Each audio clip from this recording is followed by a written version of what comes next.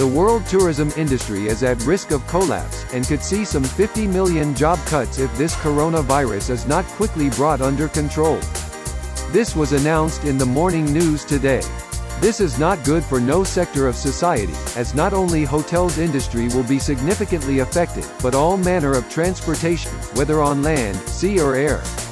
In my country this morning, it almost appeared to be a lockdown situation. All schools and academic institutions are closed, all public functions, including sporting activities and entertainment, are cancelled. A total disruption in our market, supermarkets, airports and other areas of our economy. Public operations are either at a standstill or scaled down significantly. We hope and pray that this virus will go away in the shortest possible time. I also pray that we as founders continue to be positive and pray that none of us will be seriously affected. Onpassive could not have come at a better time. I even heard the government is now considering online training for school teachers.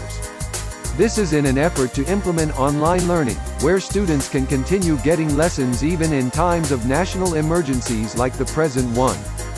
Although we cannot rejoice over the fact that this will indeed open a huge advantage for Onpassive, I still think that it just a further proof that the world is going to rely on us in a big way. Indeed, Onpassive is a world-changing adventure that no doubt will go a mighty long way in bringing back many of our local economics to normal. God bless you, Sir Ash.